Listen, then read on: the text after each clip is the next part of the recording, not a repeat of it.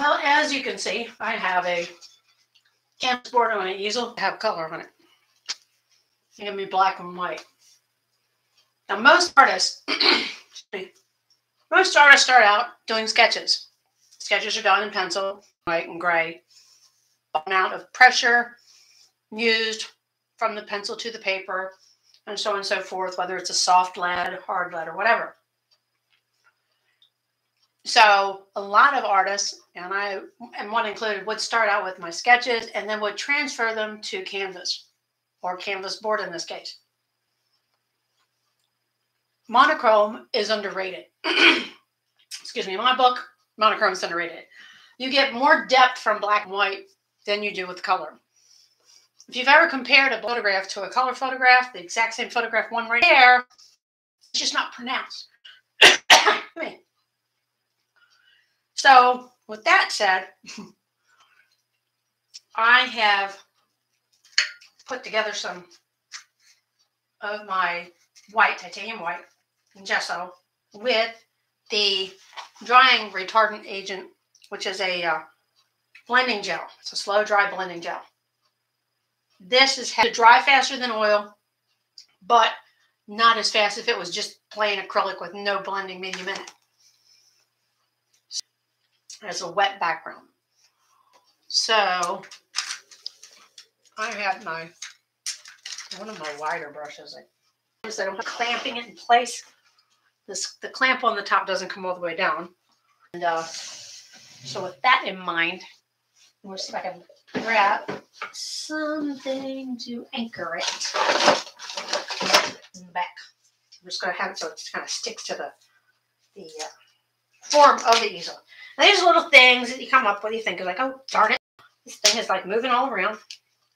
Here I am trying to show someone how to do this, and it doesn't want to cooperate, and it makes it look probably amateurish, but an amateur loves art.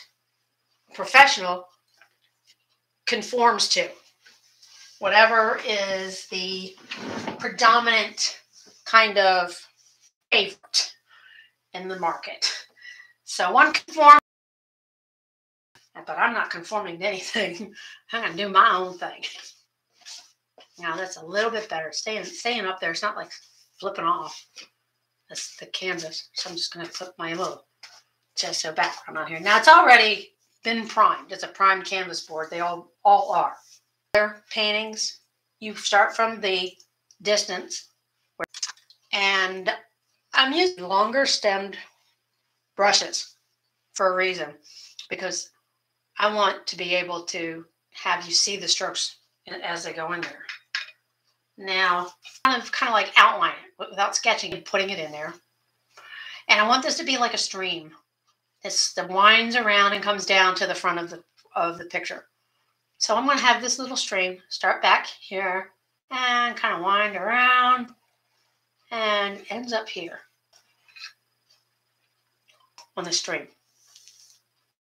And I love snow scenes. I don't know about you, but I love snow scenes. So it branches out. And so I know that's, I get a little lump there. And that's actually going to be, there's going to be something here. I'm actually going to put a little, I don't know, maybe a little hut of some sort. And, it'll kind of all together. I don't pre-plan these. I just kind of like go with it.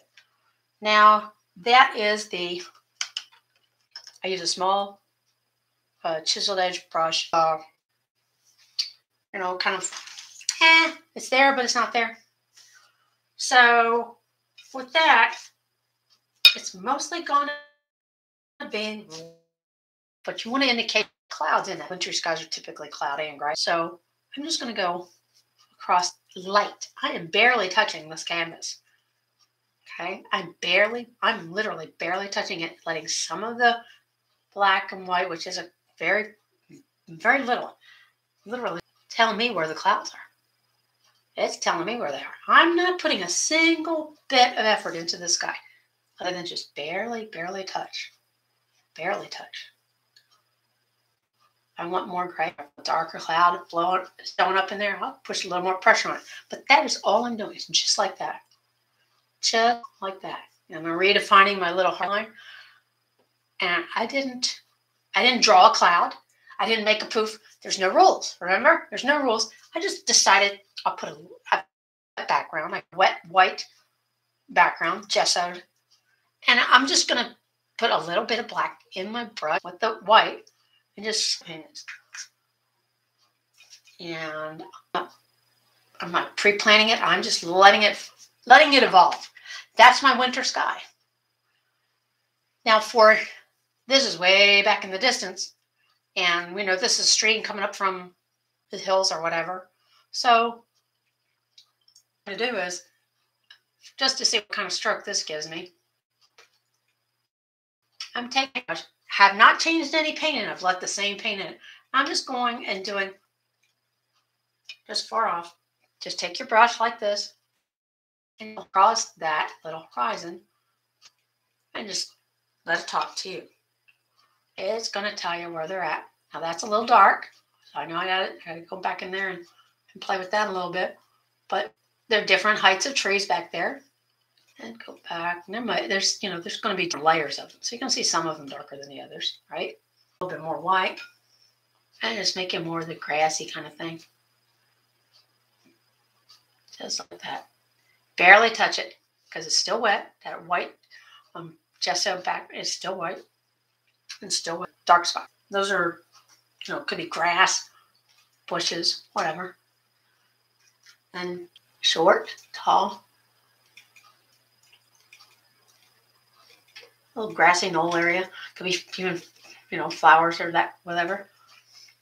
Now, what's really neat is if you want to make this look like it's a hill, people say I'm crazy because I miss snow. So I would make this section here where that so-called water is, because it's a bank. It's going to have, a kind of an edging. I'd say this is a hill. So this whole little thing is a hill. And we're going to, things that look like plants of some kind, something over there. And the way you do it is you put more white on your brush, you just kind of draw it up just a little bit. For now, you're going to be able to see not so much because this is in the background. So it gets a little lighter. Same thing back here. These aren't going to be as wall. They're not going to be as dark. But it's going to be a light kind of gray color. And it's going to transfer down into here. Now, like I said, if this was a place where the kids would go to sled, then you'd see sledding tracks. And we're going to put some sledding tracks in there just to give the illusion that from here, the kids have been sledding. And there's going to be tracks down to here. We're going to have them come from the place where my grandfather grew up. It was called Snake Hill. Dangerous place to go sledding, but they all sled. Okay. So we're going to do this. Now to make the tracks so you want to have a wet brush instead of a dry brush. I've been using a dry brush for this. So you want a wet brush. You want just enough to have it a more depth in the snow from the, and we're just going to, now that's a little on the thick side. That's because I'm using a wet brush. So I'm going to be able to show you how to feel that, but this is a better one. Here we go. And it comes down here. Now that's, you're going to be able to see it more as it gets closer. So down closer to you, you're going to see. And that's the way you can thin them out and double them up on the water there. Rows of water. It's not going to be such a big. To kind of take some paint off the brush and give it more of a dry brush kind of feel. And that way you can thin out where your tracks are from the sledding. just like this. Just pull it away. You're pulling away that extra paint. That's what you're doing. You're pulling it away. Just like that. Soften them out just a little bit because the tracks aren't in the snow as you lighten it up with more white. Right to the water's edge.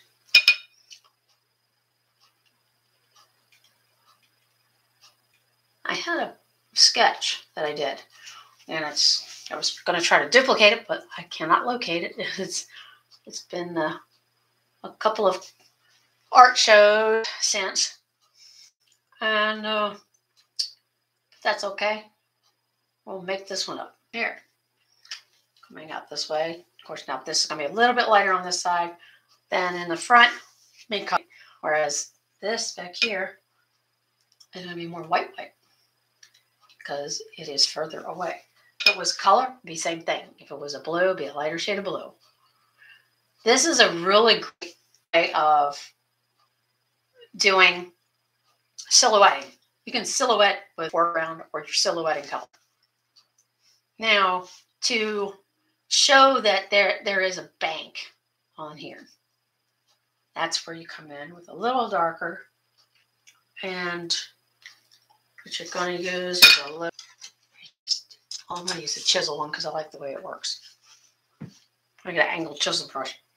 So what to do is in the foreground, it's going to be very dark. Going towards the water, right? Very dark.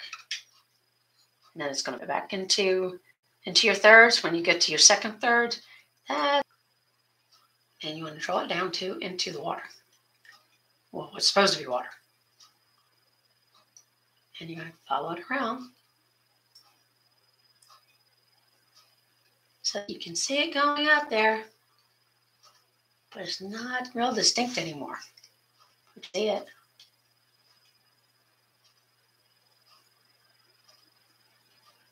So close it's darkest. You can even make this portion here like it's a steeper bank by making right at the top really dark. And give it that look. And this comes to the surface. And it goes down deep again, down at the bottom. And the other side, same thing. To give it that, like it's a cliff or it's a drop off. You want it to show like it's dropping off real deep on both sides. So this gives you that depth of the water, that look, that, oh, don't go swimming there. It might be too deep. Just darker at the top edge. Always darker at the edge. And for the effect of the water, I put white in it. I didn't wipe it off for a reason. I want to start there. I'm going to pull that. Pull that from the shadows of the white there. So that I can go and give that illusion that there's movement. A little bit drier.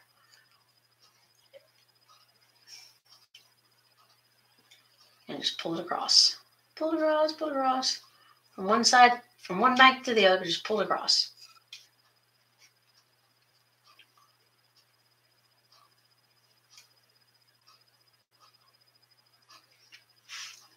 Then I'm going to do this little leg over here. Now it's not going to be as dark. It's more of a distance kind of spot. We're going to put that in there. Put some more white in there. Have it even come this way. And then I'm going to outline it. This is going to cover it up in a minute and you'll see what I'm saying. You can mark the bank in the distance the same way, just not black at the edge, but dark gray at the edge. Pull that black out of there into the water. Now you've got your reflection on the bushes above. Pull that down. Just pull down. And just draw it across. Just draw it across. So that you can see the shape of these little bushes or whatever they are in the water. There's your reflection. See your reflection here? Here's the bush up here. There's your shoreline that separates it from the water. And then when you draw your brush across, now you have your reflection in the water right there.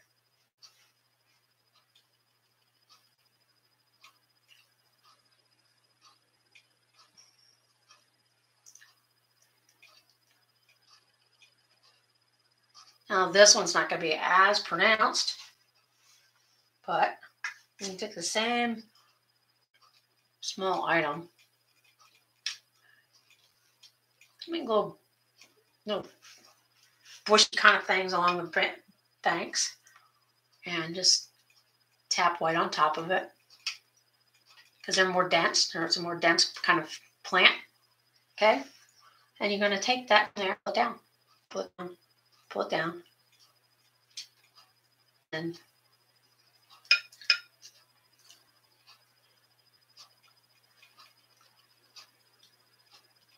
pull it up. I go and make sure that's pulled in there because I accidentally pulled it out. But now I have happy little reflections in there. Yep, all the little reflections are right there, marked out. This is just going to be just gray. This is just plain so you can see it disappear off into the distance. Just like here. It's there. It's probably rocks of some kind. Put this little edging in there. We've got this gate. There's little marks, right? Well, out as just a tree like this.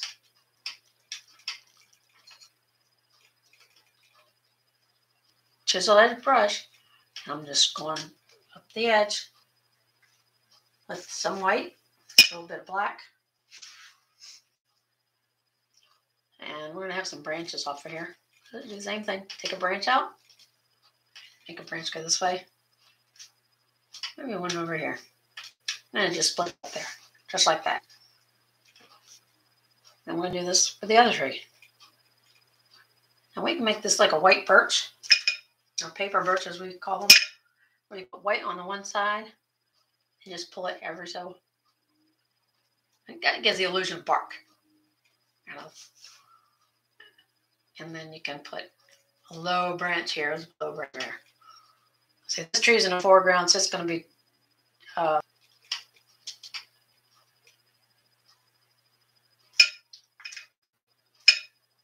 you want it to have some kind of indication that, oh yeah, this one's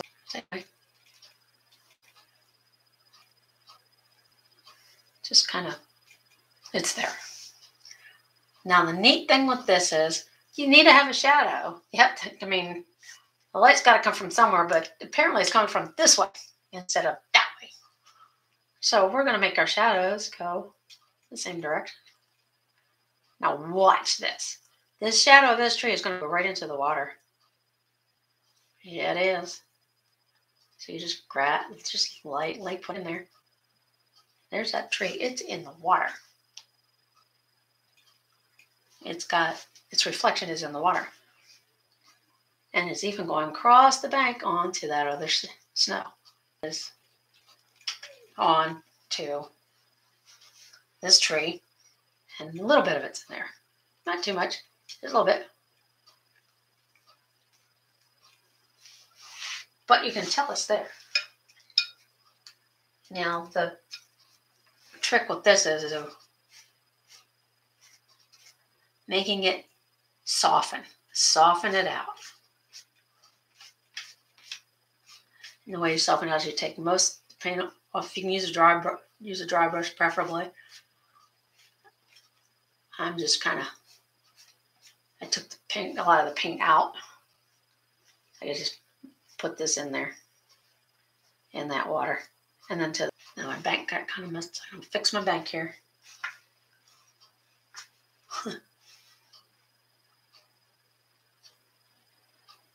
It's gonna peek in between all of this stuff going over top of it.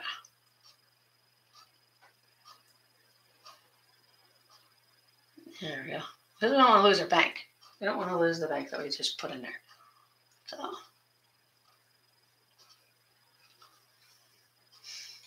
just like that. Over it. Your snow hanging over it is just taking a big thick piece of wood and pull it over top of it.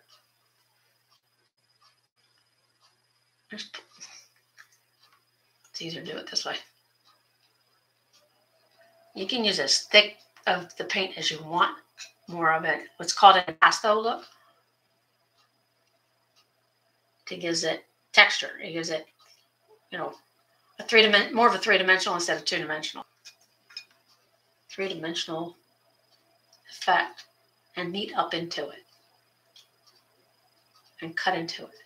Cut into it. And you cut into it like this with the black, and that's what shows that it's kind of like dribbling over the edge. Not so straight. Throw some heavy white on the top part of it, and that gives the illusion of, snow drifted over top of the edge. Just like this. Also hides whatever's underneath that bank. And you're like, okay.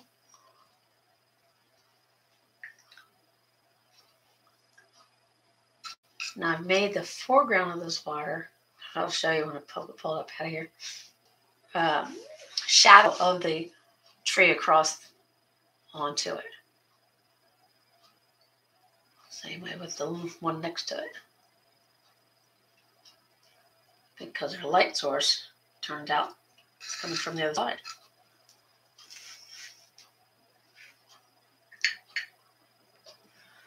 Now, what are we going to do in the opposite bank? Oh, well, we got our little sled marks. That would have been very good, wouldn't it? And of course, it has side, which leaves a shadow.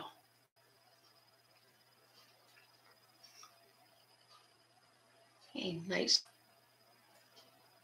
shadow.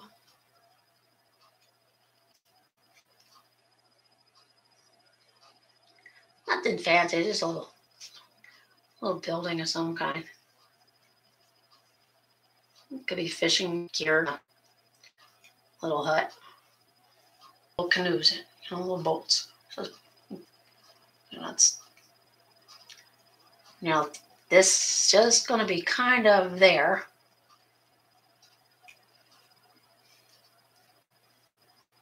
That.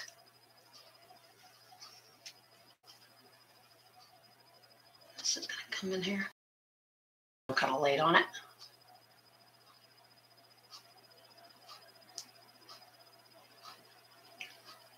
There's no door there. This is going to be behind something. It's going to be a big evergreen. And it was always like right there at the edge there. So this is where the big guns comes in. What do you take? This big honking tree. And it's going to be so big. And it goes all the way up here to the end of the sky. Right there.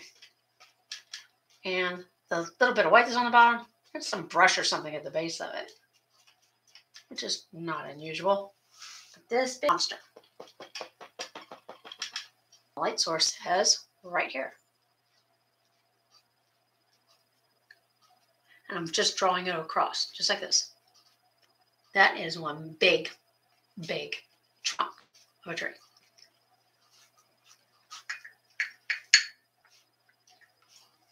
just like this. Boom. Now we've got the highlighting coming from the light source to the left, and it is smacking that tree. It could be even mixed with snow. You never know. Now we've got it splitting at the top there, right? Still need a bright spot there, oh, way down there. The back side is dark, so it comes to meet that white side. And oops, there's a branch. It just took off. Well, the little one had decided to be down here. I don't know what he's doing back there. It's kind of like sometimes these trees get funny little offshoots.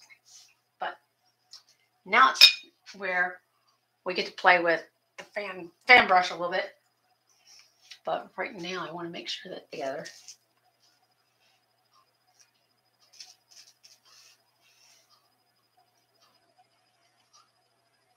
Missed up the snow.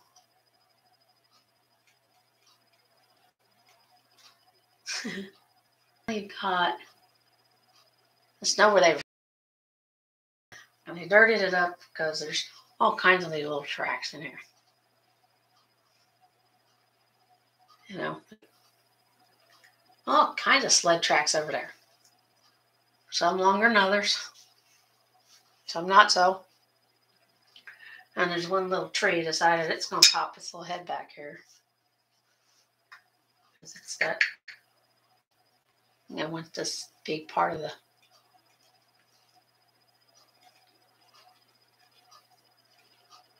the scene. And now you can't see the little cabin very much. But you know it's there. You know it's there. All right. And so this big old tree, and these trees on the other side, they need some branching out, or as you like, I got my new, so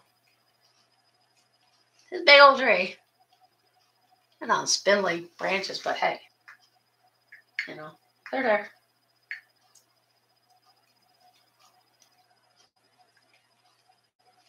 And they can go any which way direction you want. You just want to make sure they're attached to a branch.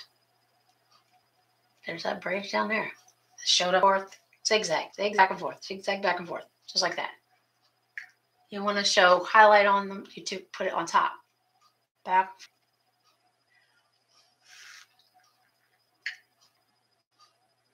Even like on this little sneaky branch that came out. With that also. And these guys, it's obviously, you do it on this side.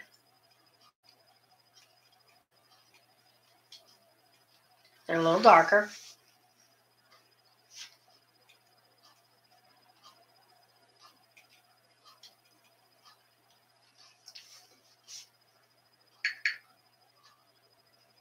Because they're back of the light source. And a little spindlier too. A little skinnier trees.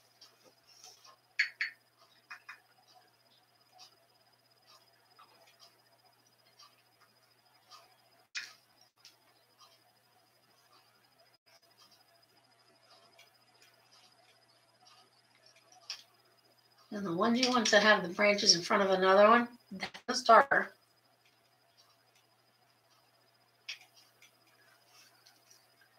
Move lighter branches to the light source side. All right. Doo-doo-doo. So these branches are in front of that tree. It faded behind it. And then this one's a little bit more pronounced, except for on this side, because that tree is overlapping it. So it's like,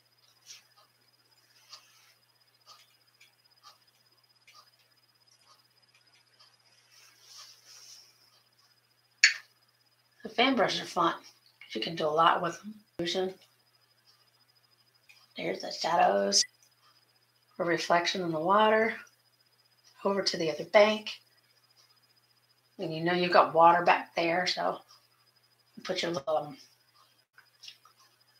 grasses across behind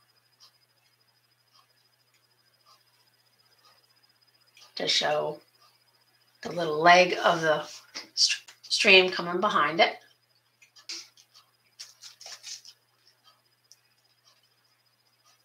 You're going to have some shade because of the trees are hanging over it, like that.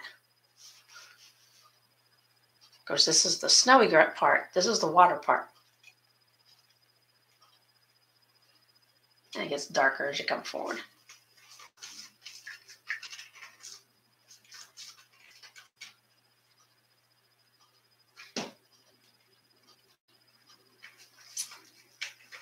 I want to make sure that, because it's pretty deep.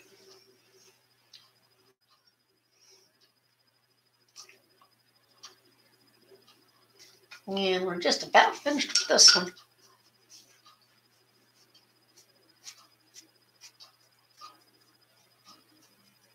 Kind of, not naked, but it needs to have some presence right here.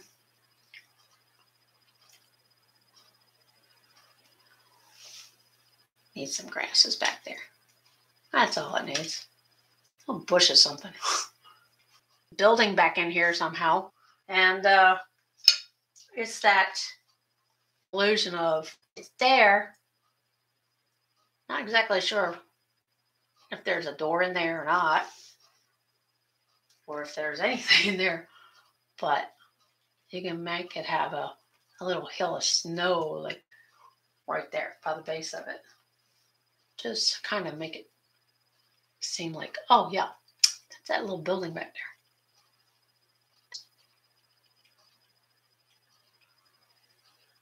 I have a little deep part of the snow. You can have that. I like monochrome, I always have. It shows more detail. You can get real with this. The way you get really detailed with something like this, you take a dry brush, a dry liner brush, or a dry chiseled end brush. That building back there so you can kind of like see boards in it. Now you can see, oh, maybe it's a window. That could be a little window right there. Could be. And then you can do the roof. You just use this dry brush and chisel it out. So there's like maneuver things. You shadow it more. You take those thick spots of paint and spread them out. And draw up into it. So that now you've got some kind of foliage that was there in the spring and the fall. And now it's winter. That's just sitting right here. It's right there. That's what that cliff is from. It's from the big old rock that sits there. You want to make it marbleized, you take some white. You just put it in there. Crisscross it. Give it that rock look. Just edge it because it's going to have a definite, outline of some kind. And just make it just a good solid piece of rock. Right there at the water's edge. There's all kinds of things that you can define using a dry brush towards the end of your picture to put the shoreline in. I don't have any leaves on. These are just like spindly branches. So I didn't do leaves. I just kind of like through the branch. And you can just pull up brush look. There's plants. There's long stems back there. Like the trunk of this big tree is hidden underneath this little brush. It's all down here at the. Now, one neat thing you can do if you can't bring it upon yourself to have it just black and white. Take some blue. A little tinge of blue to the white will go a long way. And then you can always, for the little building back there, I don't have any out, that color out, do I? But you can take a gray. You're making black and white makes a gray anyway. But if you take the gray, a gray color, and make it a really, really light color gray, the blue starts to come out in the gray. Gray actually has blue in it. I don't know that. So you make a real light gray. You can make it look like there's a light on in that little building back there. You can make your rock look a little more rocky, so to speak. You can even make your edge at the water's edge, make it look rocky by doing the gray and white, speckle it like marbled rock, is by making it look like it was a rocky bank, and you're just showing the rocks. Just put that little bit of light gray every so often, just a dot of it, and that will give that feeling of it's a rocky bank. And it keeps on and on and on, all the way down, for the whole length of that little stream. And if you want to show movement in your water, you're going to take strokes of just across, just every so often, a little stroke across, just like that. Try not to take away your reflections like I sort of kind of just did, but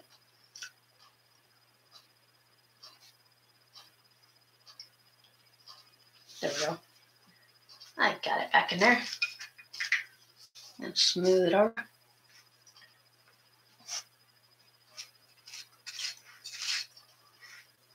And you have a lovely little bare area.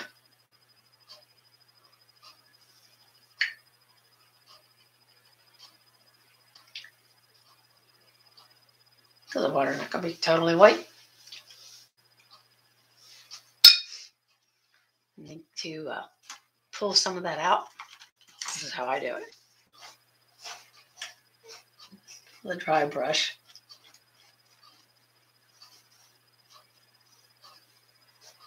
And then I put back into it with a dry brush some really stark white to show movement. A little thicker in spots.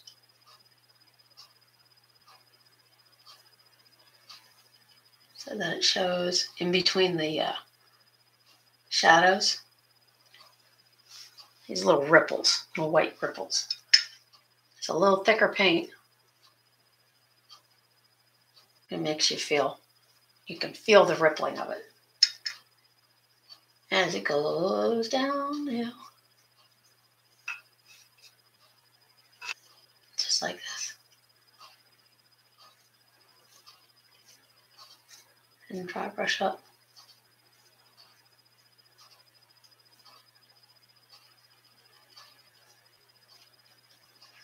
And there it is. You've got a lovely little snow scene. Have you enjoyed this? This monochrome, no color lesson, kind of like a Twilight Zone thing. It's like, where'd all the color go? And you're ready to tackle it? How about a thumbs up? How about a share, a comment? Let me know what you think. It does pretend you got color and you don't. You just put it on and put your little distant tree line there, and we got your gray sky, and that's a wintry sky if I've ever seen one. You start from the back, you work your way forward, and it just kind of, I sort of wanted to fix that little spot there, but I didn't have to. And you got your tracks in the snow from the sleds. They come down and all around and right down to the boot, very front of your picture. I hope you've enjoyed it. I love monochrome, as I'll say it again. I really do. I think you can get a lot more out of it because you already get the black and white down. Getting your perspective is a matter of starting small and getting bigger as you come forward. And some shadows that helps you give the depth of what you're painting. I used that piece of tape to hold it in place, and that was a good idea. But now I've got to sign it. Here I am talking about you have to sign it, and I haven't signed my own painting. So I think I'm going to do it I always do it in the right-hand corner. I don't know why. I guess that's the thing to do. And I need a specific kind of brush for that. Wet it real good. Liquidy, but I'm going to sign my painting right here.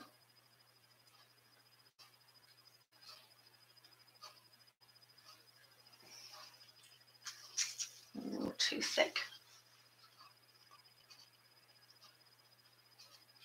I need a shorter one.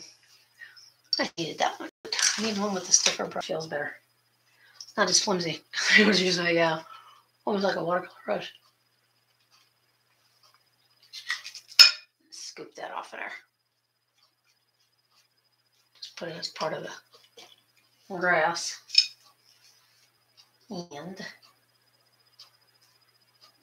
I have my favorite one to use is this little guy. I don't know why. It's not a liner brush, but it actually holds the paint just right. So let me turn this just a second. I can have it at my angle. Now, I have changed her probably about 5 or 6 times, depending on what name I had at the time. That's the funny thing. The only one thing that was consistent was the S part. And the S in my name. So the Crafty Sue part, the S was always there.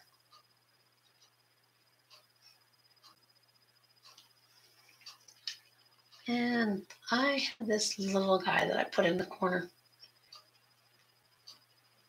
That way I tell everybody, if you find a painting that has a little elephant in it, it's mine. I always put it's mine. But other people will be like, okay, that's not Crafty Sue's. There's no elephant. Or there's the elephant, that's her. And he's in the corner. So my little elephant, my name, and it's done. I know you can't see the very bottom, so I need to pull this off of here. Show you that what I was talking about as far as dark at the bottom. And now you can see the depth of it a lot better. So this has been monochrome. This has been Nope Color 101. Try it. It is a lot of fun. It is very, very rewarding to be able to do something different. And if you like to sketch, get some canvas. Get some watercolor paper. Get some Canva board. Get something that you can do black and white on that stands out. It definitely, remember, when it comes to art, there's no rules. And this is no rules art with Crafty Sue.